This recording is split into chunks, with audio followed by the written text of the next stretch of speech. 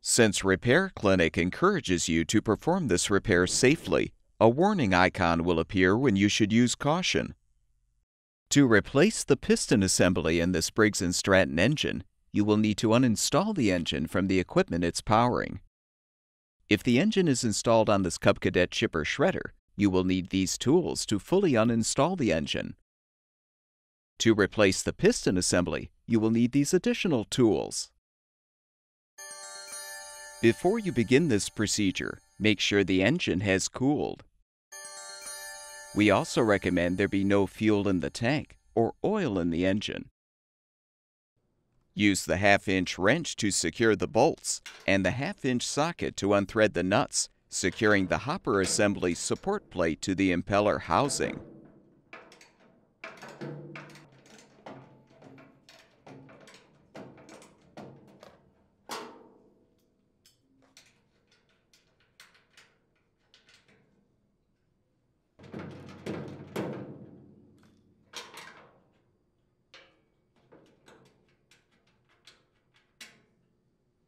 Using the 1/2-inch socket, unthread the 6 mounting nuts securing the front of the hopper assembly to the housing.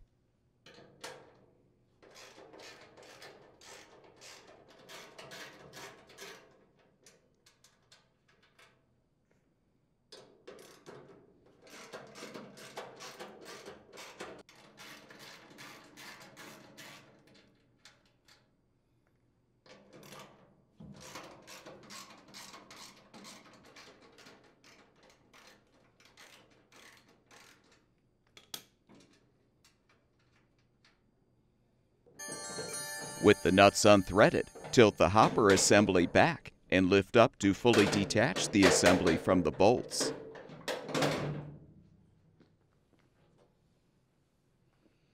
Remove the shredder plate. Next, unthread the 2 retaining knob screws, securing the bottom of the discharge chute.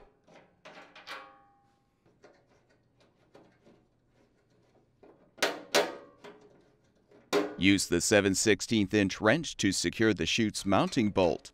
Then use the 7/16-inch socket to fully unthread the nut.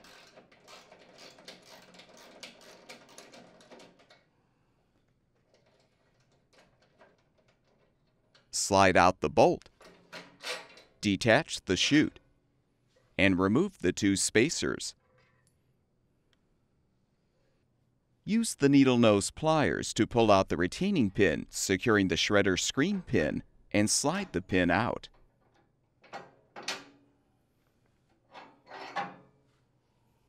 Next, use the 1/2-inch socket, the small flathead screwdriver, and the needle nose pliers to remove the upper mounting screws, securing the outer flail housing.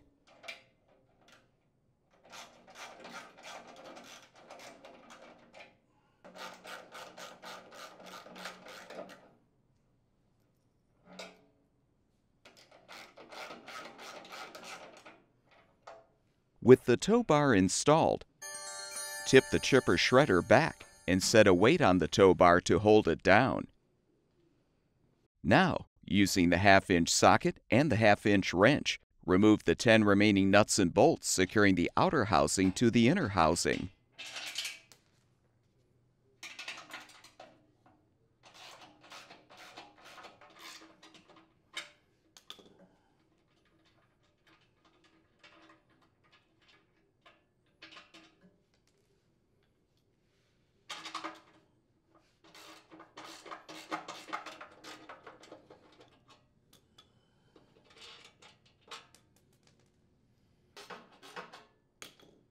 With all the nuts and bolts uninstalled, fully detach the outer flail housing and set the shredder screen aside.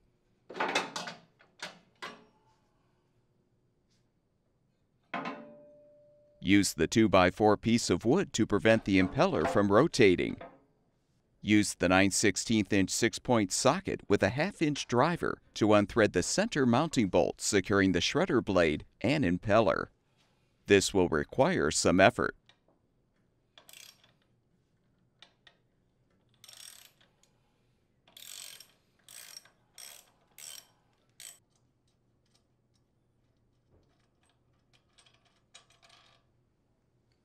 Reposition the wood support to secure the impeller. Now use the 5/8" socket to thread the impeller removal tool into the center bolt screw hole. The bottom of the tool will then push against the bottom of the engine shaft to detach the impeller from the shaft.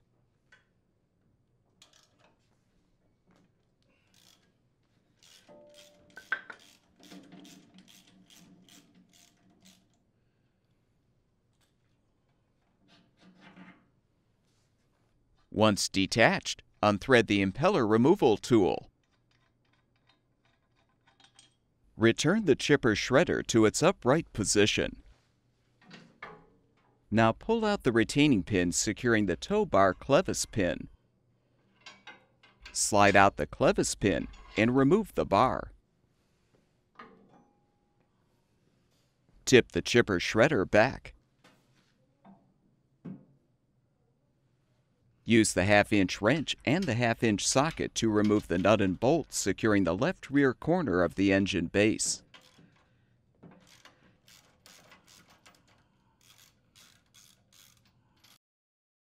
Use the 1/2" socket to unthread the 3 remaining mounting bolts securing the base.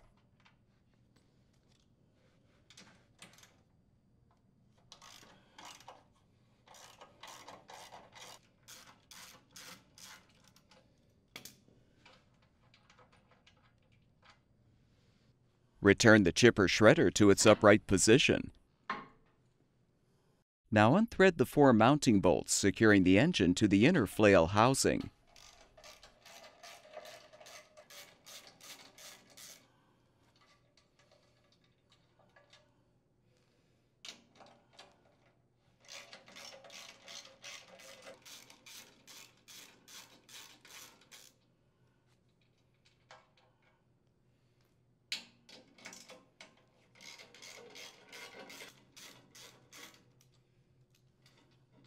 With the bolts unthreaded, you can now fully remove the engine and set it upright on a sturdy surface.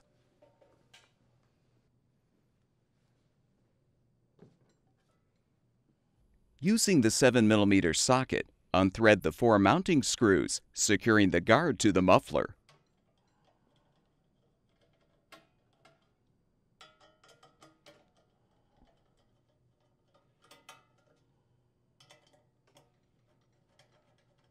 Use the 10mm socket with an extension to unthread the rear screw, securing the guard's mounting strap to the bracket.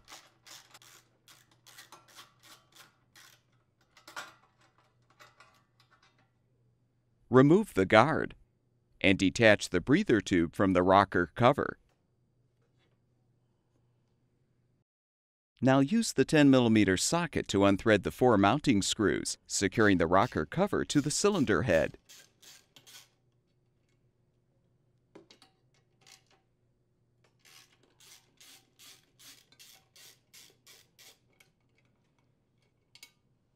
You will need to use the 3/8" universal joint adapter to unthread the top screw.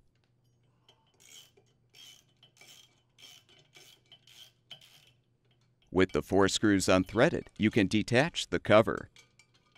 If loose, remove the rocker cover gasket. Next, detach the spark plug wire and boot from the spark plug. Use the 5/8" spark plug wrench to help loosen the spark plug, then unthread it.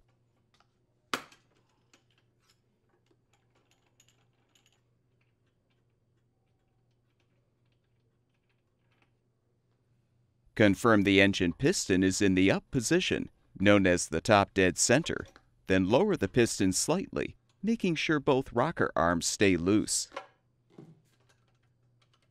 Use the 5/8" wrench to secure the intake rocker arm adjuster nut and the 5/32" Allen wrench to loosen the set screw. With the set screw loosened, fully remove the nut and the rocker arm. Slide out the push rod. Now repeat to remove the exhaust valve rocker arm and push rod.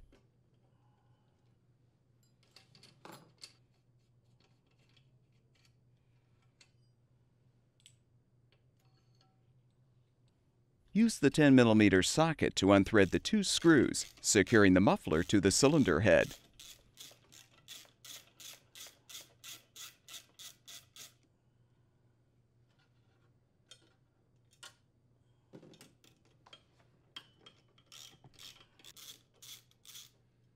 Remove the muffler. Next, use the 5/16" nut driver to unthread the 2 mounting screws, securing the air filter cover.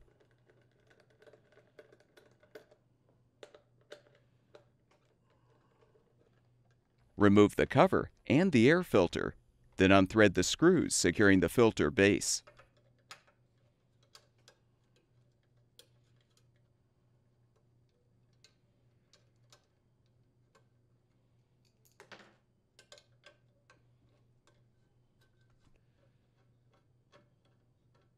Pull the choke lever off so you can fully remove the base.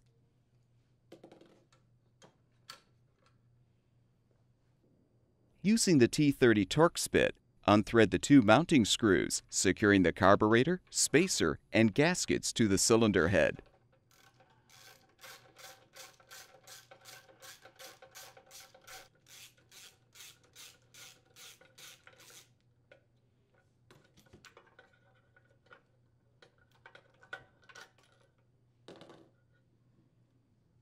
Now use the 7mm socket to unthread the screws, securing the cylinder head shield.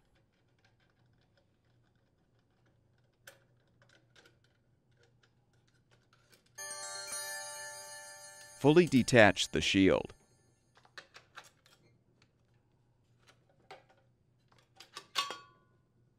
Unthread the 4 mounting screws securing the cylinder head using the 10mm socket.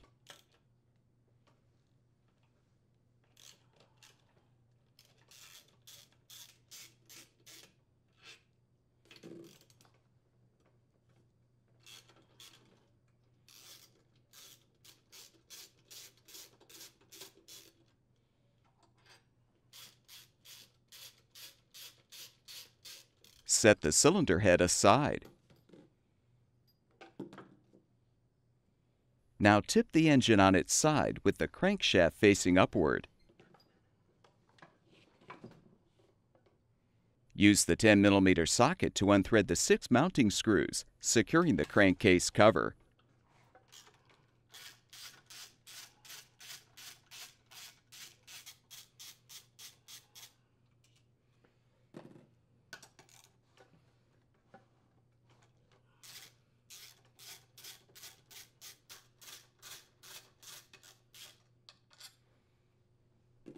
You can use a flathead screwdriver to help pry off the cover.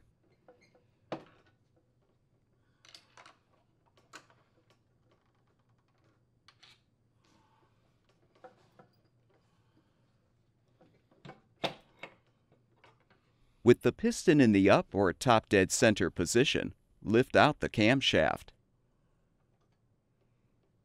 If necessary, rotate the crankshaft so you can access the 2 mounting screws, securing the connecting rod cap.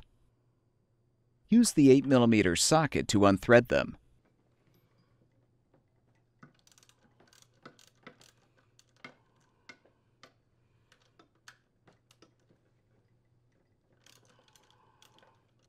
Detach the cap.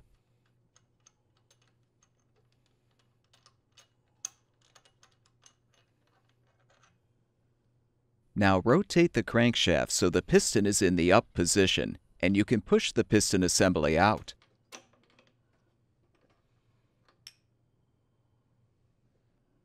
Use the awl to detach the clip securing the piston pin.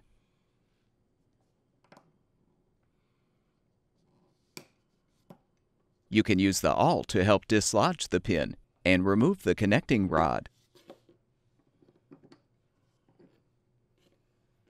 You're now ready to prepare the new piston assembly for installation. Insert the connecting rod into the piston with the side showing the mag abbreviation facing the arrow on the top of the piston. Insert the pin and secure it with the clip.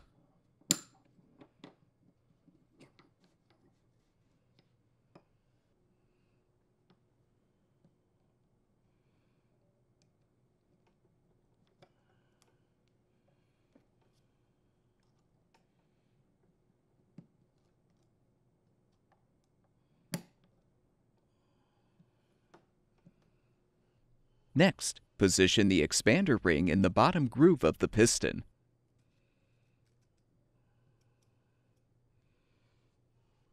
Align one of the small oil rings below the expander ring and the other above.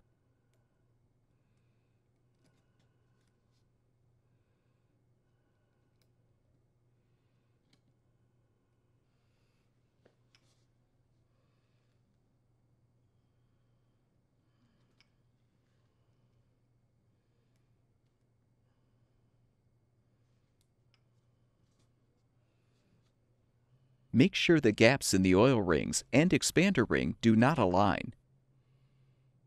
Use the expander tool to align the wiper ring in the middle groove, making sure the two stripes are on the right side of the gap.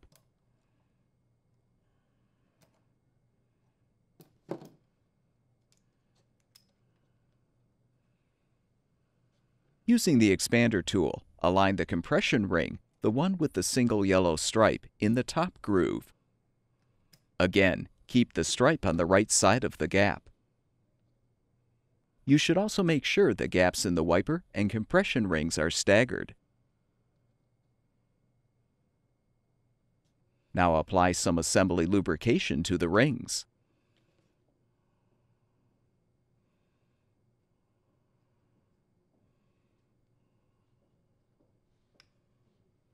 Position the piston ring compressor tool over the end of the piston and use the square wrench to tighten the band to compress the rings.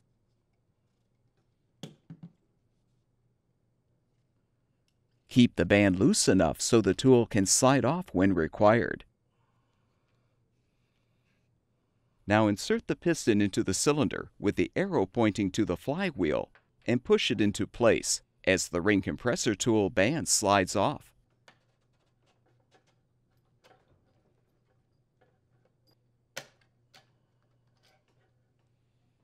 Next, align the cap on the connecting rod and thread the two mounting screws.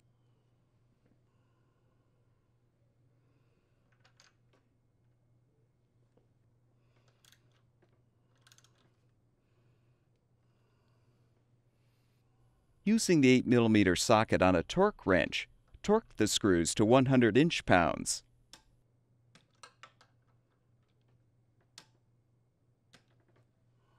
Confirm the tappet valves are in place and the piston is in the up position. Lift off the timing gear washer so you can see the indent mark. Reinsert the end of the camshaft into the bearing in the crankcase and align the gears so the indent mark on the gear aligns with the indent mark on the timing gear when the gear teeth are interlocked. You may have to rotate the crankshaft to align the marks. Replace the timing gear washer. Confirm the crankcase gasket is intact, then realign the cover.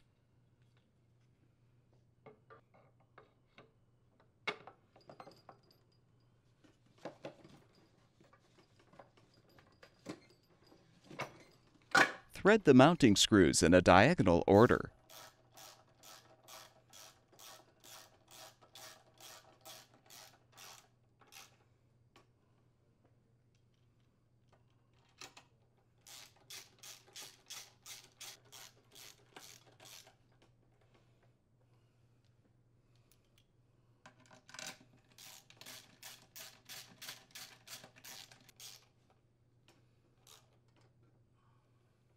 Using the 10mm socket on a torque wrench, torque the screws to 100 inch-pounds.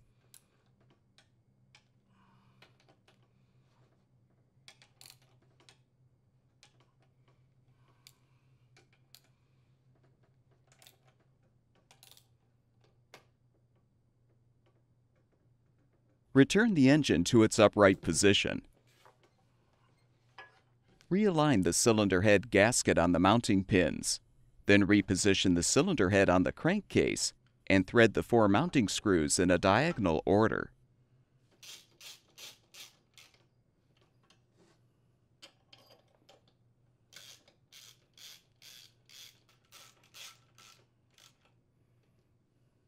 Torque the 4 screws to 220 inch-pounds.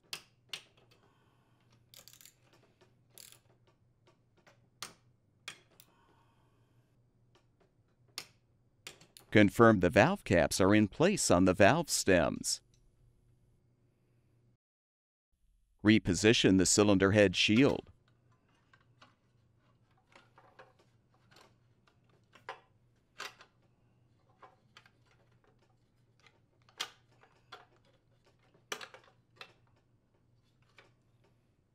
Thread and tighten the side screw to secure.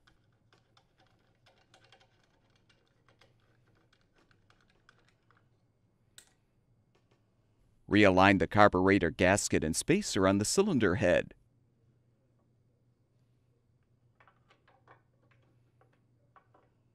Reinsert the 2 mounting screws through the carburetor and slide the second gasket onto the screws.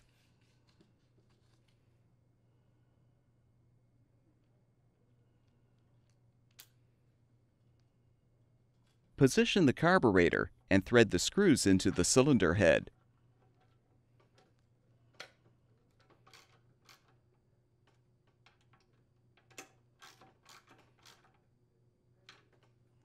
Insert the 2 mounting screws through the air filter base. Then align the base and thread the screws into the carburetor.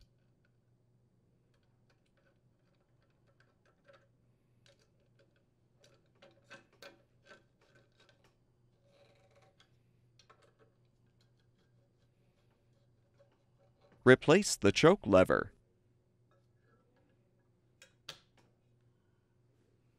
With the pre-cleaner positioned in the cover, followed by the air filter with its rubber gasket facing outward, align the cover on the base and secure it with the screws.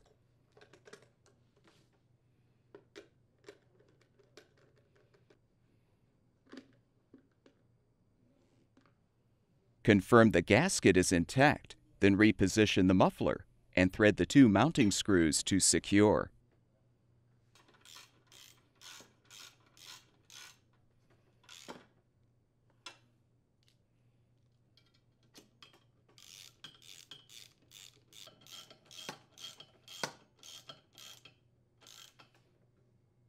We recommend you examine the push rods to see if either one is bent and replace one or both rods with new ones if necessary. Insert both push rods through the guide until they are fully seated in the cylinder head. Realign the intake valve rocker arm and partially thread the adjuster nut. Repeat to install the exhaust valve rocker arm.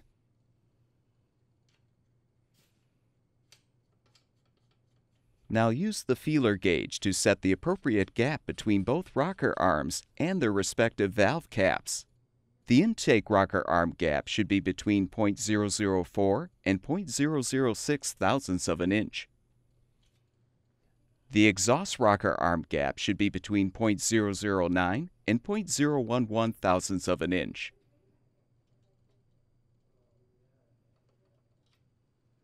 Tighten both rocker arm adjuster set screws, then recheck the gaps.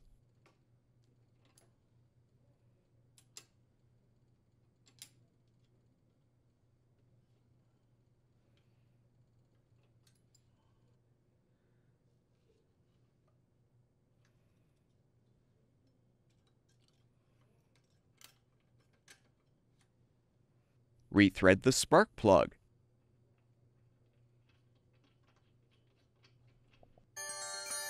Be careful not to damage the threads by over-tightening.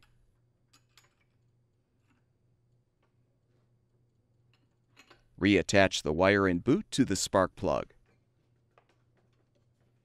Reinstall the rocker cover by inserting the top mounting screw, then slide the gasket, if applicable, over the screw.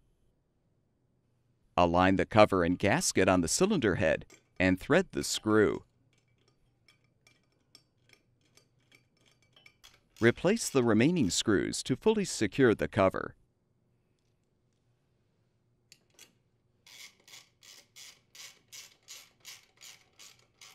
The longer screw goes on the bottom.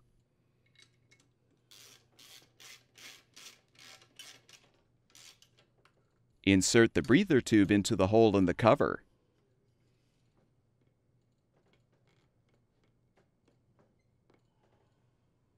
Reinstall the muffler guard by positioning it over the muffler.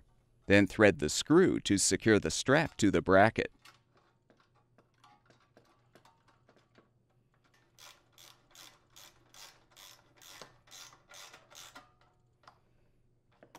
Thread the 4 front mounting screws to secure the guard to the muffler.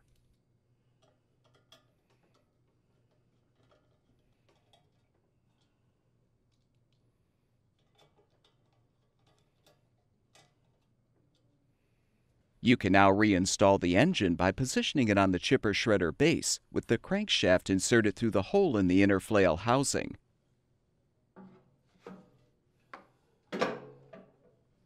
Confirm the washers are on the screws, then loosely thread the 4 screws to secure the engine to the housing.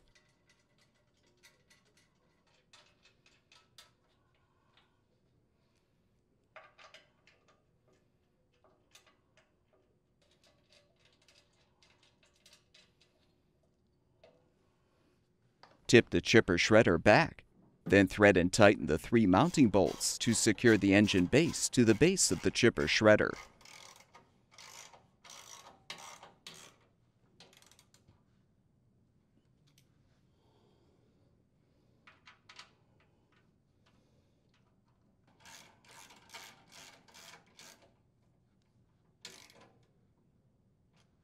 Next, confirm the star washer is aligned on the left rear bolt, then insert the bolt. Slide on the round washer, then thread and tighten the nut to secure the left rear corner of the engine base.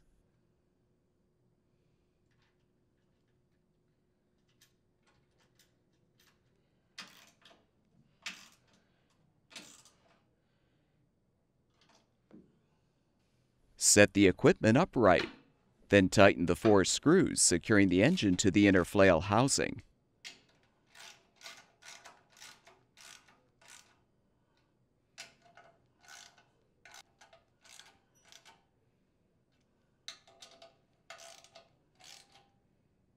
Keeping the hitch plates tilted downward, reinsert the tow bar into the mounting bracket. Slide in the clevis pin and secure it with the retaining pin.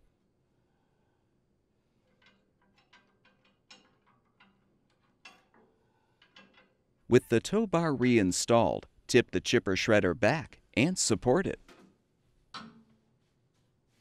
Reinstall the impeller assembly by aligning it on the engine shaft. Secure it with the wood support, then rethread the center mounting bolt.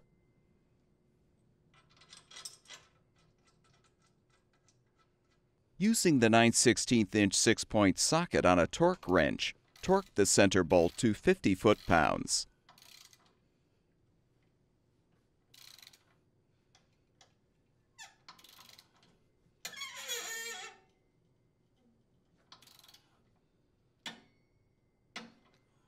Remove the wood. Position the shredder screen mounting post in the hole in the inner flail housing, then realign the outer housing. Thread and tighten the 10 nuts and bolts to secure.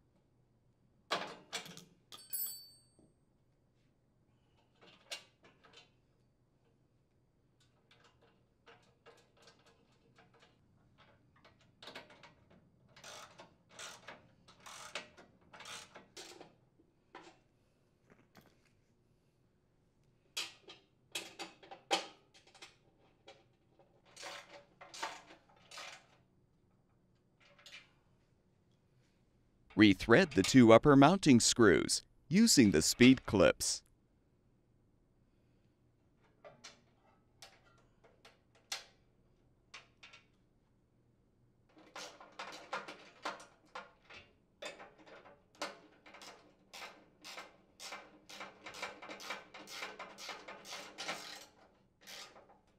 Remove the weight and return the chipper shredder to its upright position. Slide the shredder screen pin through the impeller housing and screen. Insert the retaining pin to secure. Realign the discharge chute on the impeller housing and insert the spacers.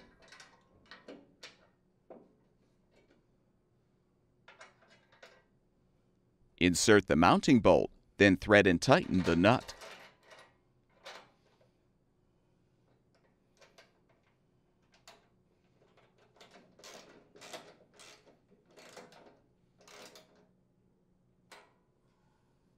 Fully position the chute, then thread and tighten the retaining knob screws.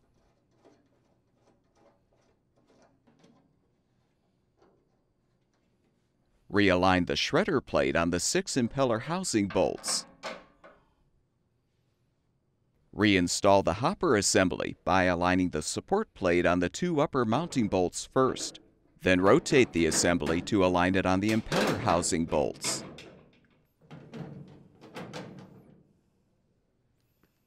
Thread and tighten all 8 mounting nuts to secure. We recommend hand threading the nuts first, then using the socket to tighten once all the nuts are in place.